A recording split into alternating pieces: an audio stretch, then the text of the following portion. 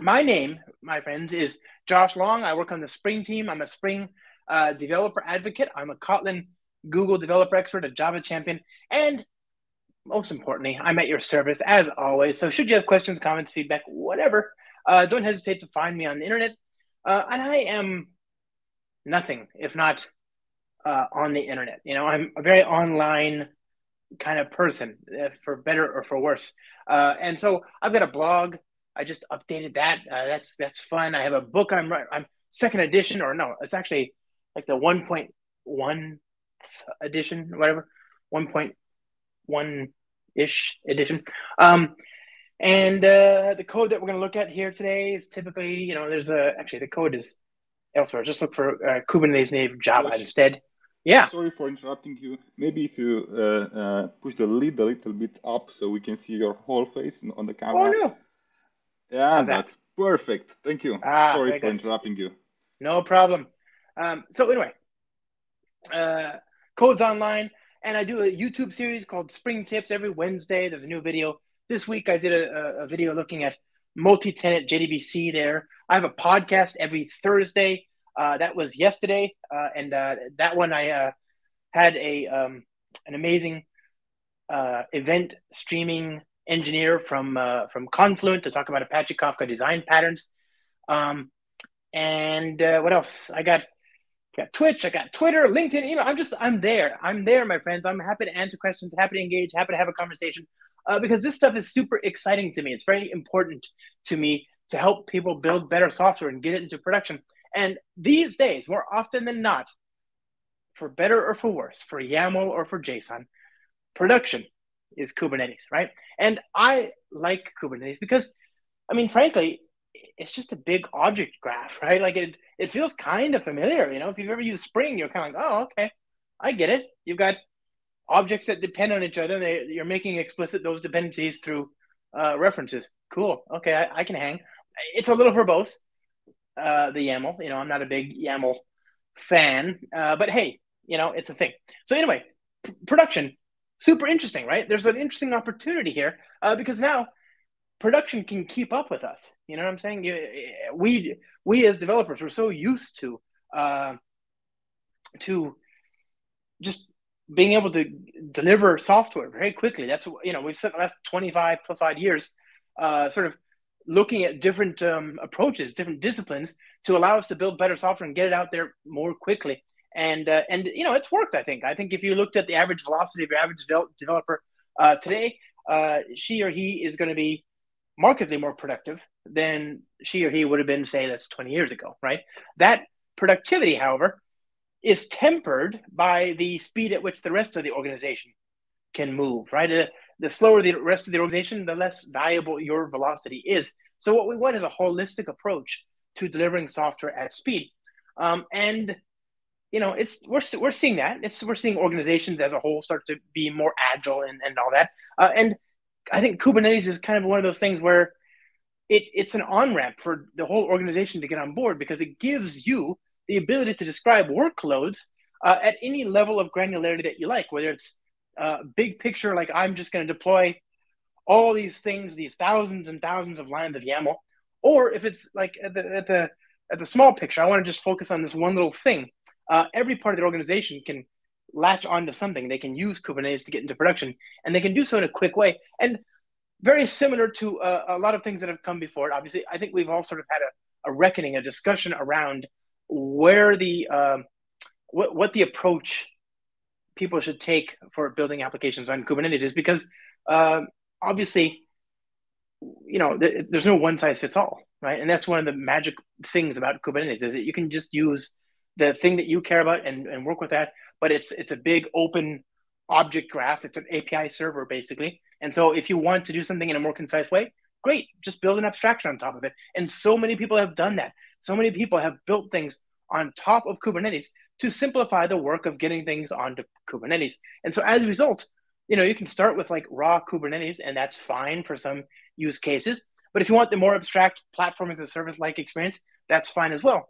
One thing that I noticed 10 years ago is people start to build applications in their cloud or their technology of choice, and that becomes a a gravity well, right? In fact, Dave McCrory even talked about that. He talked about the idea of data gravity. You add data to something like Salesforce. Salesforce becomes valuable because it has all the data, and so you start to build these applications, these ancillary applications that connect to Salesforce, and then that in turn pulls in more data. So now you've got this thing that's pulling in all the data in your organization, and it becomes increasingly hard to pull it out, right? The same is happening now with the cloud. If you can make it so that you can accommodate all sorts of different workloads, then you have the possibility of pulling in all the apps, no matter what the granularity, no matter what the level of abstraction. And Kubernetes, I think, is the first thing to really have a good shot at doing that. I've always been a champion of more concise, more productive, more sort of developer-focused platform as a service technologies, and I still love those things. But I'm loving the possibilities that Kubernetes offers us, because it allows me to work at that high level if I want. I can use higher level technologies like Knative that sits on top of Kubernetes. Or if you just have a one and done kind of workload and you want to get it deployed, you can do that as well, right? I love that possibility. And it used to be that if you were using a platform as a service, a higher level thing, 80% of your workloads work just fine in that higher level thing, that higher order abstraction. The problem is that when you have some use case that doesn't fit into that mold, well, then you have to go down, and you have to go down into the platform, and that's a completely different world. It's a completely different level of abstraction, a completely different technology set, and so it's very tempting. Once you get there, you're like, okay, well, I guess I'm down here in the weeds. I need to start using, Terraform or CloudFormation or something like that, right? That's my new world. It doesn't look as simple and concise as it used to when I was up at the high level platform as a service. It's very tempting to say, okay, well, I've invested enough to figure out how to get a simple web app with a URL and load balancing up and running. Why not just turn all of my higher order stuff into this new lower level stuff? And so you end up trying to pull down this higher order stuff into the low level pit of your platform. And then, of course, the problem is that all that stuff ends up falling down on top of you, right? It's not good. So what we want is to have one kind of stuff, one platform for both the low level stuff where you just want, CPU and a hard disk, and you really need to have granular controls over this and that, or your higher order sort of online transactional web apps, for which we have many a choice for deployment. So Kubernetes is great in that respect. But we still have to write software that works well there. Okay, so that's what we're going to talk about today, my friends. We're going to talk about different things you can do to build software using Spring, of course, because I love Spring. I think it's a neat thing, and I'm not just talking about the season, although it is springtime. Did you see that? March 20th, 5 days ago. That was now whether you're talking about astrologically or meteorologically, it's now spring officially, and I love that. It makes me very happy. Spring is longer days, more blue skies, beautiful weather. I mean, here in the northern hemisphere, obviously for people in the southern hemisphere, it's a very sad time indeed. But anyway, I love spring. I love that possibility. So let's talk about that. Let's build some software that takes advantage of all these opportunities that Kubernetes gives us. Okay. So I'm going to go here. I'm going to go to my second favorite place on the internet. Obviously, my first favorite place on the internet is production. I love production. You should love production. You should go as early and often as possible. Bring the kids, bring the family. The weather is amazing. It's the happiest place on earth. It's better than Disneyland. And what I'm going to do is I'm going to build a new application called Customers. We're going to use Java 17. Java 17 is the current long-term supported version of Java. It was, up until like less than a week ago, the current supported version of Java as well, right? Every 6 months, they release a new version. They just released Java 18. It's amazing. I love Java 18. Have you seen that they have an SPI now to override DNS resolution in your application? Oh, that's awesome. I cannot wait to see what I can do with that. But yeah, so Java 17 is a good choice. It's smart. It's technically sound. It's secure. It's more performant, more robust, more operations friendly. It's the right choice. Java 17 is the right thing to do in 2022, right? It is an amazing piece of technology for which I am endlessly grateful. And also, GraalVM now works with Java 17. And also just in the last week, did you see that they released a dev build of GraalVM for Apple's M1 architecture. So I'm using an M1 Macintosh, Apple MacBook Pro. And up until now, if I wanted to show you native images, I had to have a separate shell open and then SSH into that machine while I was doing my demo. And I'd do the GraalVM native image on that machine. I don't have to anymore. Watch, this is going to be the first presentation. Fingers crossed that it'll go okay. I'm going to do a GraalVM native image here on the Mac. Okay, so anyway, we've got our application. Our application, we need a few things. We need a SQL database because why not? We need R2DBC. R2DBC is a reactive relational database connectivity abstraction. We need Actuator, which supports operations. We need the reactive web support. Lombok, I don't know if we need Lombok. Let's see if we can get by without Lombok. We need H2, reactive web, Actuator. I think that's it. Oh no, we need one more thing, Spring Native, okay? Spring Native gives us support for building GraalVM native images, okay? We'll hit generate, and that'll give us a zip file, which we're gonna open up in our IDE. So here we are, open that.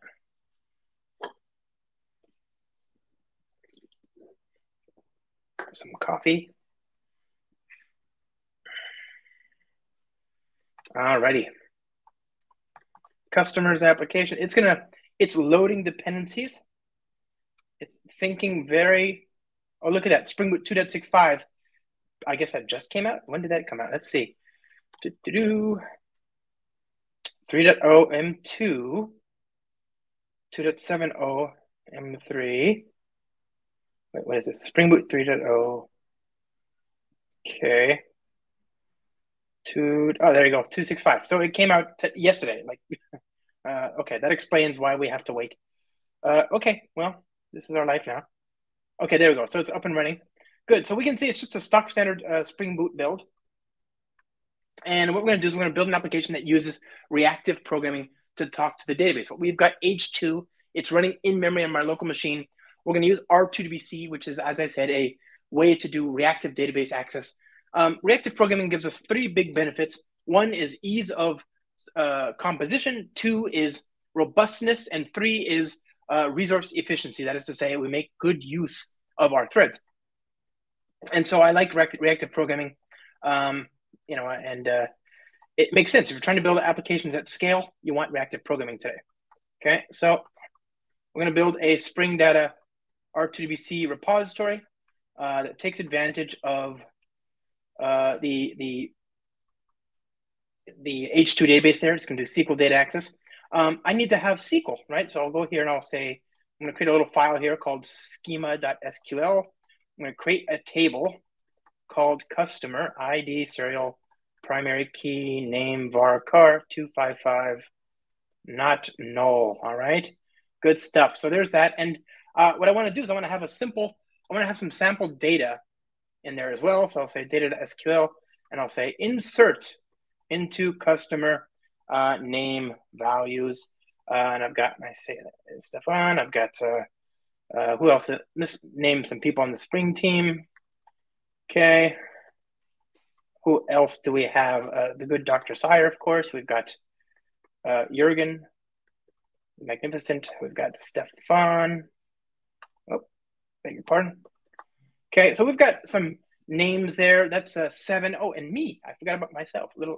Yours truly. So that'll be Josh. Let's go ahead and run this application. We're going to build an application that actually enumerates the data when it starts up. So we'll just say application runner, return args, and we're going to just use the repository dot find all dot subscribe. Okay, just printing out the results just to see that it works. And you know what? I also want an HTTP controller. Okay, I'll build an HTTP endpoint for our data. So at controller, here we are, class customer REST controller, private final customer repository. And come on. Good. So there's this. And I'm going to create an endpoint here, customers, publisher of customer, get, turn this.customer repository, find all, et voila. Let's go ahead and restart this and see what it gives us. Okay, so there you go. We can see the names on the console. It has worked. There's our data, all of it. Hooray. Of course it worked. It was a demo. What were you expecting? It was always going to work. It was always going to work because that's not the important part, right? Anybody can build a REST endpoint and write some data to the database these days. That's not a big deal. Getting your software to production, on the other hand, that's much more interesting. So the first thing that I care about when I want to get my software into production is observability. That is to say, can my application articulate its own state? Can it make itself understood so that the rest of the organization isn't in the dark about what the service and the system is doing?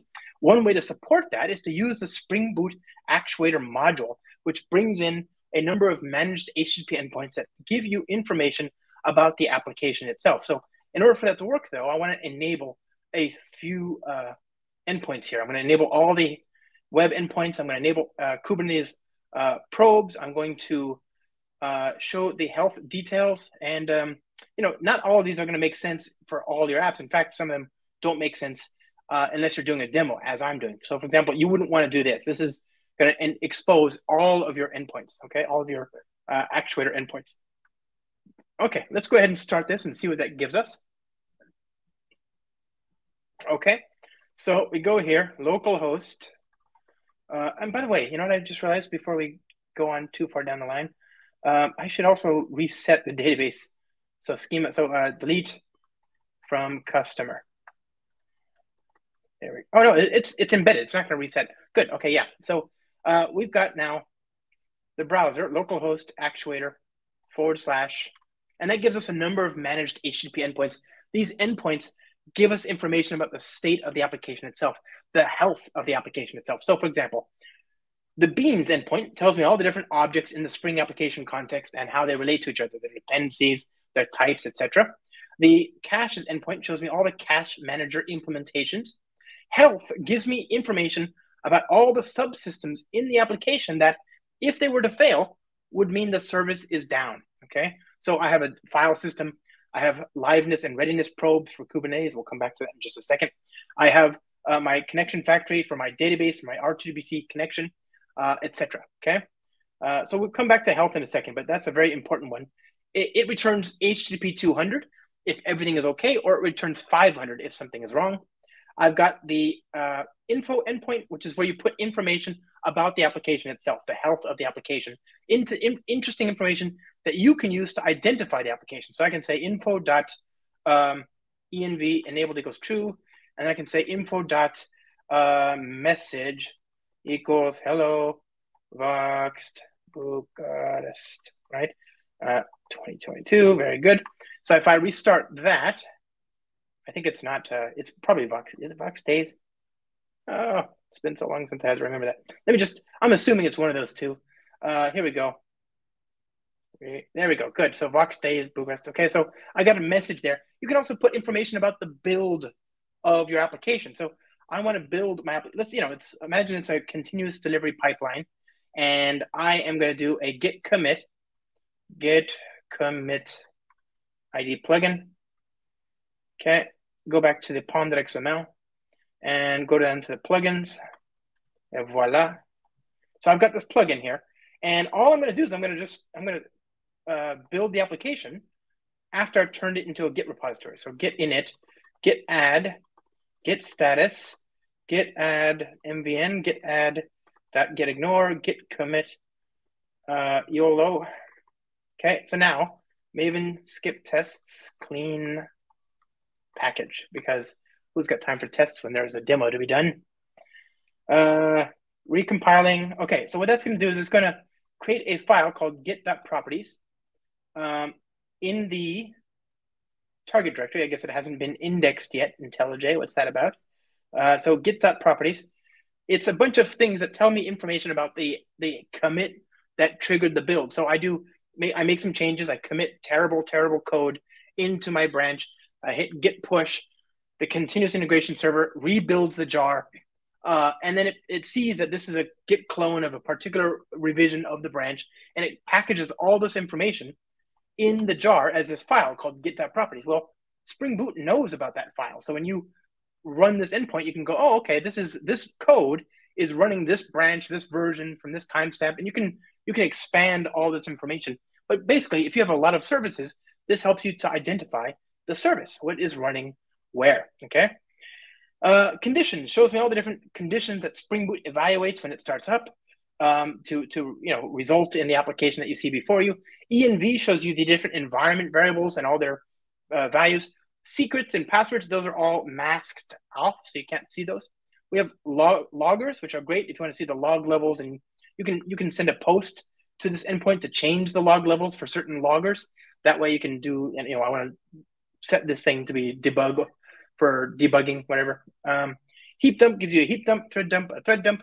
Metrics gives you keys and values related to this state of your application, and it's in turn powered by Micrometer, right? Micrometer is an application metrics facade that supports AppOptics, Azure Monitor, Netflix Atlas, CloudWatch, Datadog, Dynatrace, Elastic, Ganglia, Graphite, Humio, InfluxDB, JMX, KairosDB, New Relic, Prometheus, Google Cloud Stack Driver, StatsD, and of course VMware's own Wavefront, right? So very, very powerful abstraction. Lots of integration all throughout the industry, not just in, it doesn't require Spring, right? It's a separate project from Spring. Okay, so we've got metrics and mappings. Mappings gives me all the different HTTP endpoints and the predicates that provide them and all that. Okay, so let's go back to that health endpoint, yeah? That health endpoint, like I said, it gives you information about the current application and its health. So I can actually contribute my own custom health indicator. I can say health indicator, return new health indicator, and I can, let's see here, health dot status iHeart production dot build, restart. And of course, this could and should be a Lambda. Okay. So there we go. There's my custom health indicator. No big deal. I also have these two different probes. So this health indicator is great. It gives you a Boolean. Is the service alive? Is it healthy? Yes or no? True or false? 200 or 500, right? But if you want to deploy this on Kubernetes, Kubernetes has two different health checkpoint endpoint concepts. One is called a liveness probe. The liveness probe tells you whether the service is still alive, whether it's ready to respond, whether it's able to continue responding to traffic. The other one is the readiness probe, which tells the platform whether the service is ready to be put into production.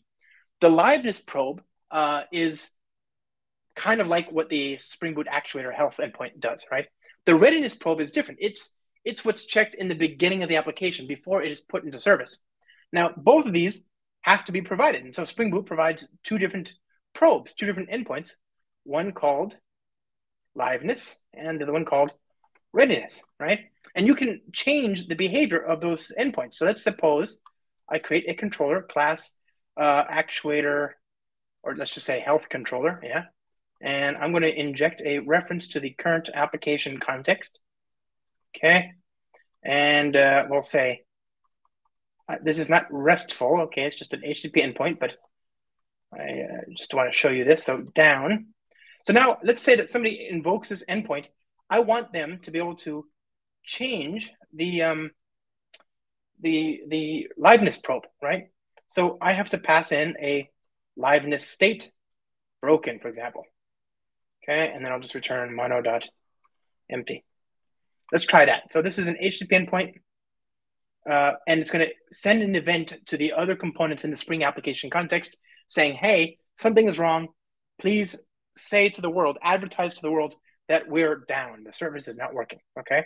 So you go here, you say, okay, well, actually here, it still says liveness, still says up, right? So now curl HTTP localhost 8080 / down. Yeah, is that not right? Oh, you know what it is? It's this thing. It's caching the build. It didn't recompile that. I always have this issue, and I never remember to reset that. It's because I did the Maven clean package, you know. Okay, so this is up and down. And what's wrong with it now? Could not resolve a view. Oh, okay. It's because it's a response body.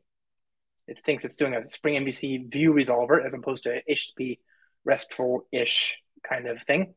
Okay, so up, up, up, down, down, right? So you can see I'm able to use that mechanism to asynchronously, sort of in a decoupled way, tell the application to register itself as being down. Well, what happens when I do that? Well, the service is now, it's down, right? The service is not available for consumption. So what's going to happen? Well, the platform is going to see that it's down, and it's going to take the service out of the rotation. It's going to take it out of deployment, right? It's going to take that pod. In Kubernetes, the smallest deployment unit is something called a pod. It's not a container. You can have 0 or you can have 1 or n pods, containers per pod. And the Kubernetes deals with pods at the lowest level. So when Kubernetes sees this, it's going to say, okay, the service is sick. I'll destroy this container, this pod, and I'll create a new instance of it, right? To try and keep the service up. Well, okay, what happens to the in-flight transactions that you've got? So we want to make sure that our application degrades gracefully, right? So we want to use graceful shutdown, right? By default, it uses immediate shutdown. So when you register as sick, when your service is sick and it's not working, Kubernetes immediately destroys the pod. And if you have any in-flight transactions, all of that just gets dropped on the floor. It's not great, right? You don't want to do that. So we have a different mode here called graceful shutdown. Here, Kubernetes will look at Spring Boot will look at the incoming requests. It'll stop accepting new ones. It'll allow any in-flight transactions to finish up to a certain period. So you can have a period, let's say, of 30 seconds. Now you have to configure this in Kubernetes as well. This number has to match in Kubernetes and in your Spring Boot config. But basically now, if there is something going on, if you have a long-running request that's still not finished yet, you'll have up to 30 seconds to finish it before the container orchestrator shuts everything down. And Spring Boot, for its part, will stop any incoming requests, right? So this is great because it gives you a way to shut down any work and clean up gracefully, okay? Now, I've got a bunch of configuration in here, and a lot of this is like Kubernetes specific, isn't it, right? This is like, some of this stuff is just general purpose, but some of it's very specific. So what I want to do is I'm going to change my configuration to reflect the fact that I've got a Kubernetes application. And so in Spring Boot, you can do this triple hash syntax, and that means that this set of configuration is separate from this, or it might be in addition to. And you can actually have everything after that triple hash. You can have that, triple dash. You can have everything after that be contingent or conditional on an activation requirement. So I can say I want to activate only when I'm in Kubernetes, right? So let's say I'm in Kubernetes, I'll make the port 8010. Otherwise, for everything, by default, it'll be 8080. So if I run it right now, it'll think it's running on port 8080, okay? Okay, let's see. Where's my application? There we go, running on port 8080. Now, I can make this application think it's running in Kubernetes for my local testing by using this Spring main cloud platform equals Kubernetes property. And here you can just specify that, right? So modify options. Where is the program arguments? There we go. Good.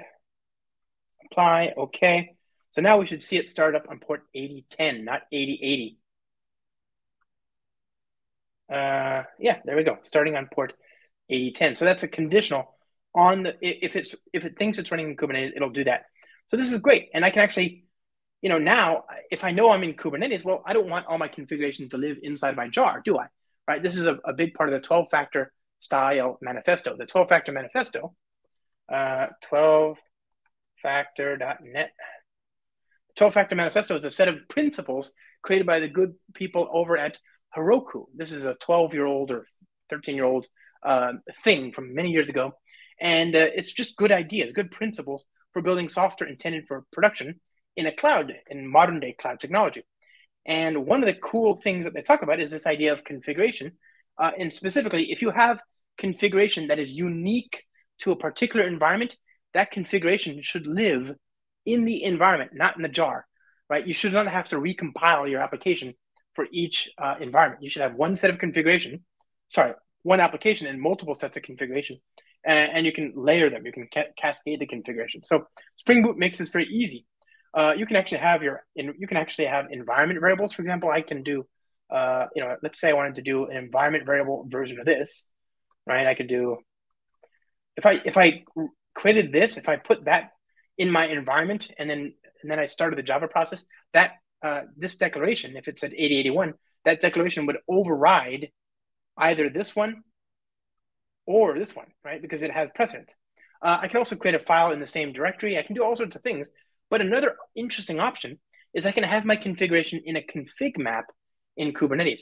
If it's in a config map, Kubernetes will load the configuration in one of two different ways. One is you can use the config map to create an environment, create environment variables. So the keys in the config, it's a map, right? So the keys in the config map become environment variable names, and then the values become the values of those environment variables.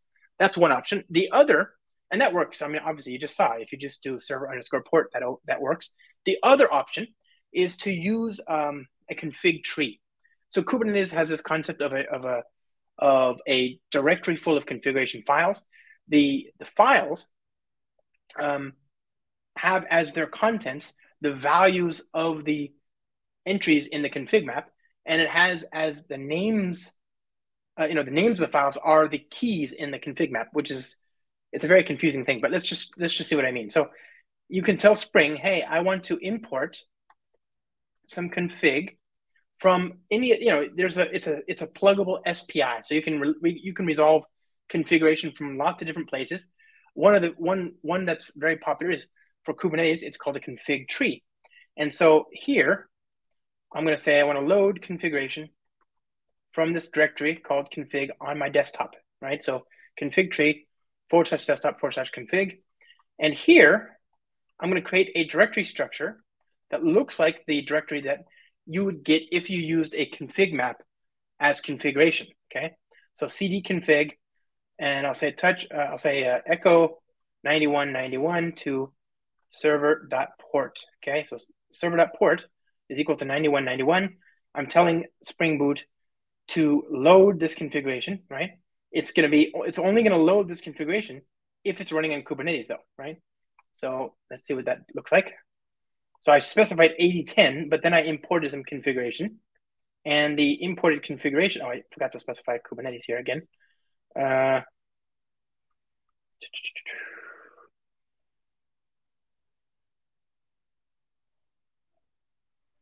Program arguments, thank you. Nope. Spring.main.cloud platform equals Kubernetes, I think. Okay.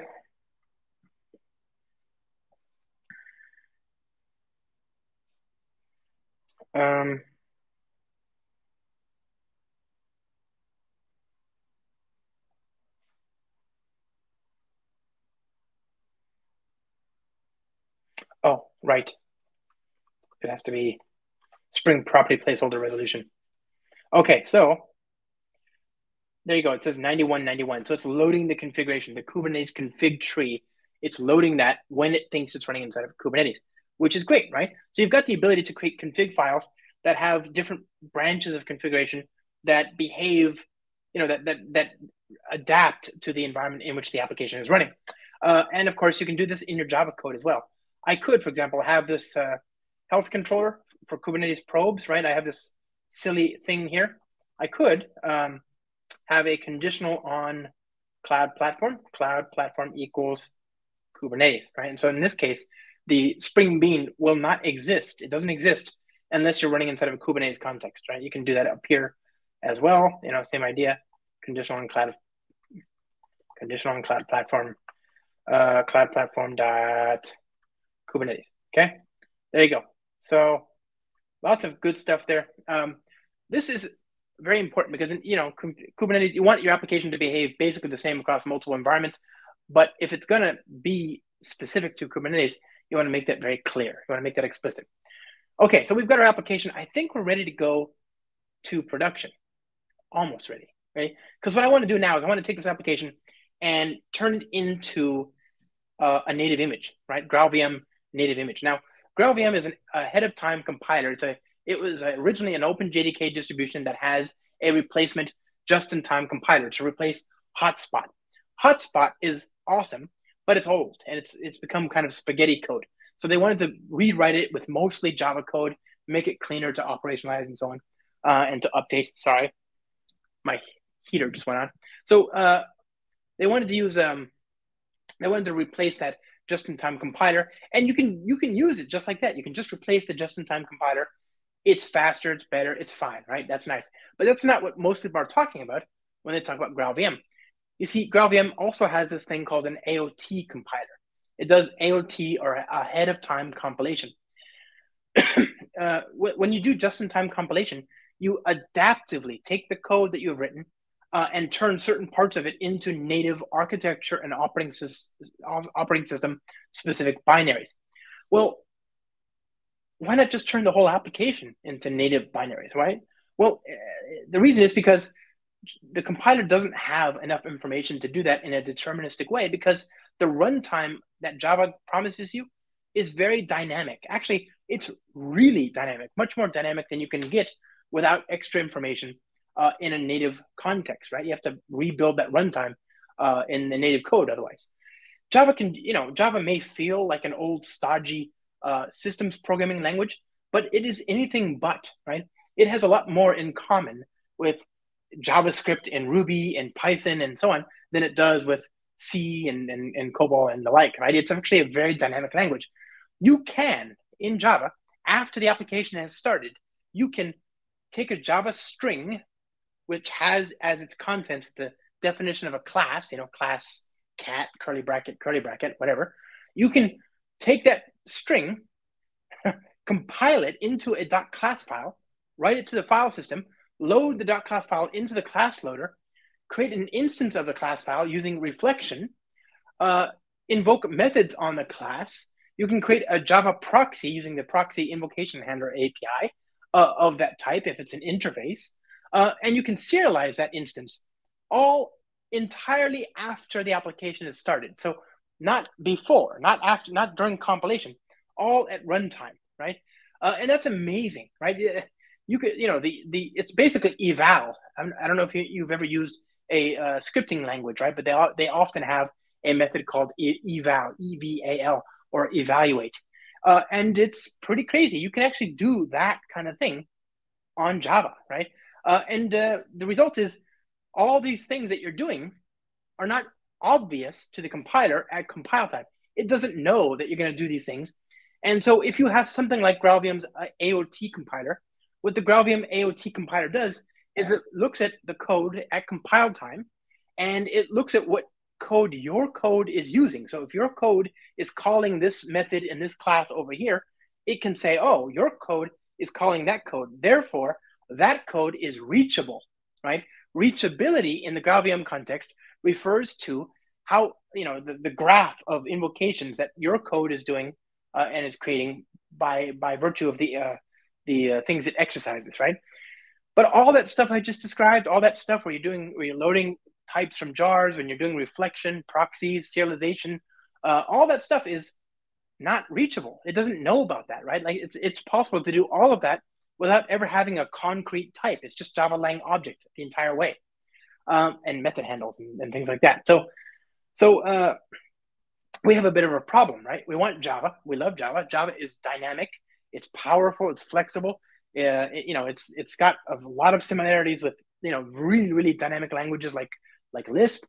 But we also want native images. We want to be able to have code that works kind of like C and Rust and the like.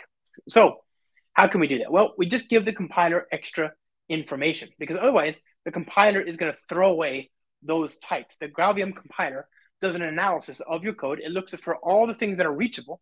It keeps those and it throws away everything else, which makes me sad here in my heart and in my mind, because I like those types. I worked hard on them, and it makes me sad when GraalVM just throws them away. So you can keep those types by using by feeding in configuration into the GraalVM compiler.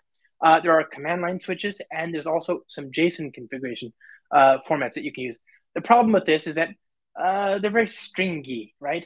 And they're also not very dynamic. So if you're building a programming model, if you have a component model like what Spring has or what most frameworks have, then there's no way for you to describe in that configuration that any type of whatever with an annotation or with an interface or whatever should be considered reachable, right? So you have to provide, what we need is some way to be more programmatic. Well, this is where Spring Native comes in. Spring Native is a project that we've been working on since 2019. Spring Native provides a way to provide that configuration. It's a build time tool chain, right? And it feeds in the configuration to the GraalVM compiler, and that configuration then helps GraalVM know what your application is going to do. So if you're building a typical Java application today, there's lots of places where GraalVM needs to know what you're doing. And so this project, the goal of this project is to make that easier. And there's a lot of things that are really interesting. They're really, really new interesting possibilities now in that world. So let's go ahead and kick off a GraalVM native image build here. Where am I? Which folder? Drive live customers, CD drive live customers. Maven, I'm going to do -p native. That's a Maven profile. I'm going to do skip tests because otherwise it'll compile the tests and run them as native code. And then I'll do Maven clean package. So that'll take, a minute and a half. It's not very fast, right? This is one place where Go programmers have a really nice situation. They can write code and they compiles very quickly into native code. But for us, we have to kind of just wait. And that's okay. During that time, let's just talk about some of the opportunities here. Spring Native is a programming model, and it sits outside of Spring. It's not actually, it's not in Spring Framework itself. It's not in Spring Boot. What we were trying to do in the last 3 years was to validate an approach that would allow us to take existing applications and get them to work in a native GraalVM context. And I think for the most part, we have succeeded. If you have an application using Spring Boot, 2x and Spring Framework 5x, then you probably can upgrade pretty easily and start using this. And in fact, the goal here is to support all sorts of different workloads. So if you have applications written in Spring Framework 1, for example, then you can take that code, upgrade it to the latest jars, and then use Spring Native to turn that into a native image. We want to support the large ecosystem of Spring releases and make that just an opportunity for everybody, right? By the way, yesterday, the 24th of March, was the 18th birthday of Spring Framework 1.0, which I think is really cool. So, happy birthday. So the goal here is to take all those applications and make it easier for you to turn them into native images. But what we really want going forward is to actually take all that work, that research that we've done in Spring Native, and to put it in Spring Framework itself. So Spring Native works. It works well. But it's not officially part of Spring Framework. We haven't changed Spring Framework that much. There's no fundamental changes. There's nothing like that. It's just small things here and there that don't break any compatibility, even implementation compatibility, right? And we've done that, but now we have a unique opportunity. You see, later this year, my friends, we're going to release Spring Framework 6 and Spring Boot 3. These are new generations. And by the way, for Spring Framework 6, we are going to assume a Jakarta EE baseline of, I think it's 10, and we're going to assume a Java 17 baseline. I know that may seem a little aggressive because some people are still clutching on to Java 8. Why? But think about the timelines, right? When did Spring Framework 5 came out? It came out in September of 2017. That's almost 5 years ago, 4 years and some change, right? By the time Spring Framework 6 comes out later this year, much later this year, it'll already be more than 5 years. So Spring Framework 5 had a baseline of Java 8, right? Java 8. And here we are 5 years later, and we're upgrading to Java 17. Well, now Java is coming out every 6 months. So imagine where we'll be in 5 years. That's 10 more releases. Let's say that Java 19 will be out by the time Spring Framework 6 comes out, right? Java 18 just came out last week, or in the last week. And then so you add 6 months, that'll be Java 19. Here comes Spring Framework 6. And then you assume 5 more years. That's Java 29, maybe even Java 30, right? That's a long lifetime for your supported baseline version. So we are hoping people will make the jump to Java 17. You should really do it. It's good stuff. It's better in every way. It's faster, more robust, more secure than Java 8 in every way. It's also, if you judge purely by the number, it's more than twice as good as Java 8, okay? So I totally recommend it. Okay, so there's my application. It took 1 minute and 13 seconds to compile. let's run this now. So I've got this application here. Do I want to allow it? Yes, I do. Thank you. So that took 89 milliseconds, right? And that's because, let me see. Let's control C it. There we go. 74 milliseconds. I didn't have to wait for the prompt. So if I do pgrep customers, that gives me a PID. Let's get the resident memory footprint. RSS by PID. Okay. So it's taking about 100 megs of RAM, right? That's awesome. That means that this application, which contains an embedded database, an embedded web server, the actuator, full Spring Data RTDBC integration and all that other stuff, all of that taken together is still just 100 megs compared to your typical Java application, which, 500 megs at least, right? I mean, these days. So this is 5x more efficient, right? It starts up in almost no time at all, 74 milliseconds, a blink of an eye. This is a good deal, right? This is a very good deal because now I can take my existing applications, turn them into native images, and I can reduce my data center spend, right? That's awesome. Now, remember, when you build Java applications using GraalVM, the runtime, the garbage collector is not as efficient as on the JRE yet. I'm sure it'll get better. It doesn't matter though, because today I can deploy 2 instances. So let's do a hypothetical. I'm not sure if this is real, but let's just suppose, okay? Let's suppose that my Java application on the JRE can handle whatever, 70,000 requests, no, 50,000 requests. There you go. Just call it 50. Who cares? Simple math, okay? 50,000 requests per second. Let's say that my GraalVM native image can only handle 40,000 requests per second.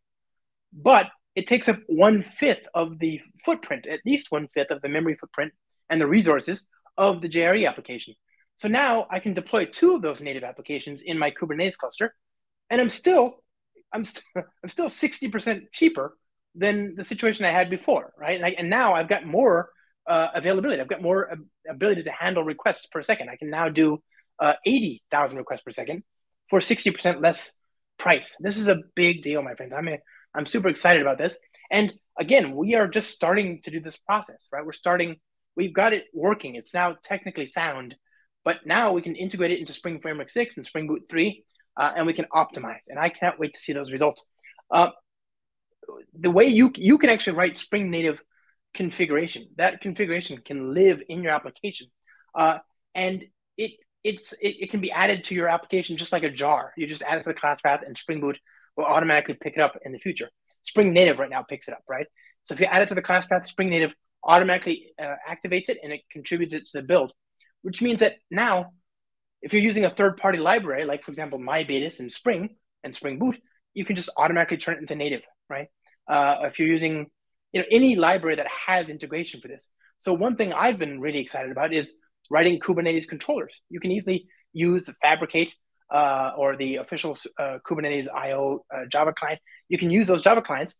I have written Spring native hints. It's kind of like auto configuration. So Spring, Kubernetes native Java, github.com. I've got this GitHub organization here, and I've got hints that I've written. Here's some controllers, Fabricate controller and the Kubernetes Java client controller. Here's the Fabricate Spring native hints and the Kubernetes IO Java Spring native hints, right? These hints, when they're on the class path, automatically compile these libraries. So now you can write controllers and operators and custom resource definitions for Kubernetes using these types, right?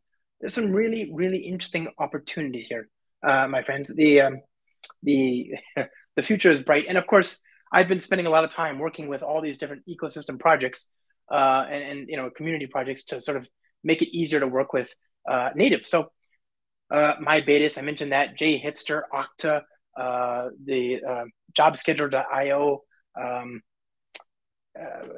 just a countless number of projects. I can't even remember all of them now. So the list is growing, and it'll get even bigger once all the stuff lands in Spring Boot. Right now, Spring Native is a research bed. It's a test bed for us to prove out some ideas. And so things are changing. It's a little volatile. And by the time it gets into Spring Framework 6 later this year, it'll obviously stabilize quite a bit. It'll be a lot more mature. And then we can really focus on building out the ecosystem even further. But right now, a huge number of projects already work out of the box. Things like Spring Batch and Spring Integration, Spring Data. You saw me use a bunch of these modules already. Just some amazing opportunities here, my friends. I am very curious about your feedback. Now, the next thing we want to do when we in our way to production is to build a Docker image. Now, the one thing that doesn't quite work here from Java is the build pack support. I'm not sure. I haven't tried it on the M1 recently, but when I tried it last time, it doesn't work great. But it does work for your CI environment, certainly. So what build packs are is they're a way to take an application artifact and turn it into a container. It's a Cloud Native Computing Foundation specification. It was built by the folks at Cloud Foundry and the folks at Heroku, from working for years and years together on something called build packs. And this technology, the core idea is very simple. Why should we reinvent the recipe for containerizing our applications?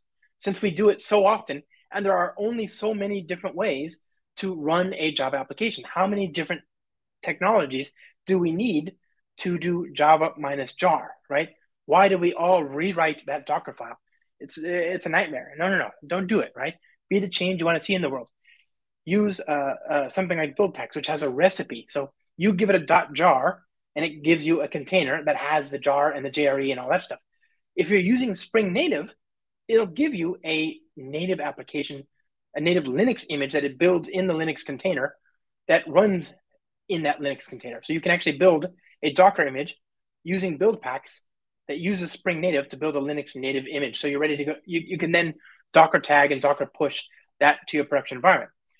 Spring Boot takes that a step further. We actually have support in the Maven plugin, but like I say, I don't think it'll work on my machine, the M1, but it will work on your CI environment, for example. So Maven, Spring Boot, build image, right? That'll actually use build packs behind the scenes in this, in case you don't want to download the pack CLI and so on. So this gives you a really efficient way to get software into production. Production these days, like I say, is Kubernetes. So the idea that you can use Spring and you can use GraalVM to build operators, to build controllers, the idea that you can write applications that are containerized and ready to go to production, the idea that you can build really efficient, low footprint applications that are deployable in that context, all of that is just amazing. The future is bright. I can't wait to see what people do. I want to thank you for your time. I hope you got something out of it. I'm happy to answer questions as always. And I hope you're all safe, happy, and healthy.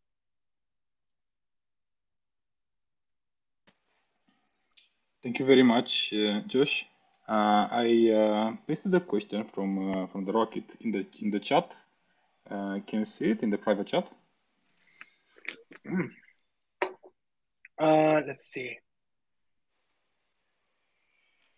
Well, a lot of stuff going on here. Private chat. In the right of the window, we can we are speaking. Yeah. So I read yesterday that Java apps which use JIT are still more efficient than Java native images. Is this true? Like I said, last I checked, yeah, I mean, he said exactly the same thing I just said, which is, yeah, in theory, the garbage collection is less. It doesn't collect as many objects as the JRE, as Java does, as the regular JRE does. But again, you can compensate. You can scale horizontally and compensate. So it's a win-win either way. Yeah, a question that has already been answered, I would say, but a good question, very good question. Okay, thank you very much for your presentation, Josh. Oh, thank you. People asked if the project will be published on Git. So I suppose it will be published on your GitHub. Yeah. So there's a much bigger example. Let me see, repositories. Is it here? I have way too much stuff here. So I'm looking at my GitHub. Sorry, you can't see my screen. I'm trying to figure out where I put that stuff. I think it's just in Kubernetes native Java. If it's not there, I'll or check out Josh Long, github.com/Josh Long. But I think it's in Kubernetes native Java or Josh Long. Either way. Usually you are very responsive on Twitter, so if they accept a question, they will get an answer back from you, right? Yeah, I do try. My direct messages are open, by the way, my friends. You can, don't feel shy.